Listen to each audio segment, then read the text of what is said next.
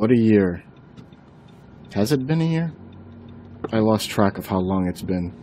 So much has happened. So many gone. Some because of, well, you know. And others because of severe differences that couldn't be settled with talking or logic. It's made me think a lot about things. Things I accomplished, but mostly things I didn't. Here's a little story. Playing cards in the last bunch of years are so much more than they were before. They're about style and expression over utility. They're about our interests above looking normal. I remember opening the first deck of cards I bought for Magic and not for a game of Spades. And I remember saying, I should make a new design because I'm bored of these. I remember holding my first deck of custom cards and thinking how crazy it would be. What if I made my own deck?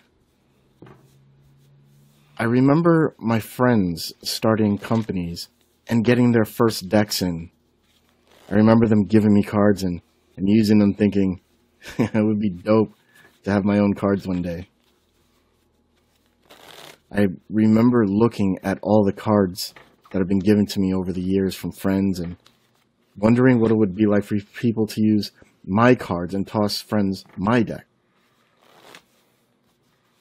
I remember throughout all the years grabbing decks to practice with until my hands were cramped and bloody. The sharp pain going through the palms of my hands.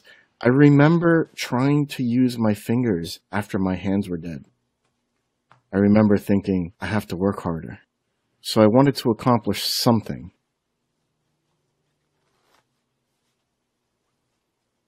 I remember opening my first deck of cards. Practice until you have dead hands with me.